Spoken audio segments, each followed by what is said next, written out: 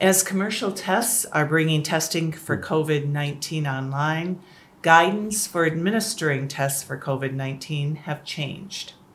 In addition, the number of people being tested for the virus will likely increase substantially. While we understand that the increased number of tests may seem alarming, tests don't necessarily mean infections.